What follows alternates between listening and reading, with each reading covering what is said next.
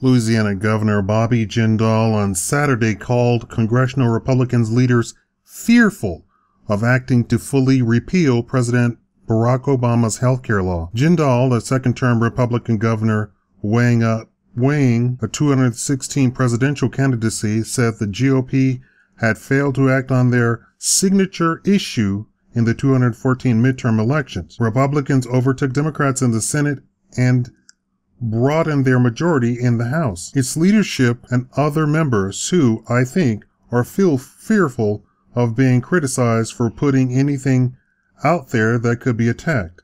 If not, why would we have a vote by now? He told reporters at the Anti-Tax Club for Growth's winter meeting. I would hope, though, that we're honest enough to say we campaigned on getting rid of Obamacare. Jindal is one of 6 Republicans' presidential prospects speaking to the roughly 200 fiscal conservative attending the meeting that ends Saturday. The others were former Florida Governor Jeb Bush, Texas Senator Ted Cruz, Wisconsin Governor Scott Walker, Indiana Governor Mike Pence, and Florida Senator Marco Rubio. The Club for Growth is influential in Republican campaigns. It conducts thorough reviews of candidates reporting on spending, taxes, and budgets, and it makes recommendations to its members. Its Political Action Committee has also emerged as a factor in recent campaigns spending money on behalf of and against Republican candidates. The group has never backed a candidate for president, but it has not ruled out an endorsement for in the 2016 race. Why do you think the GOP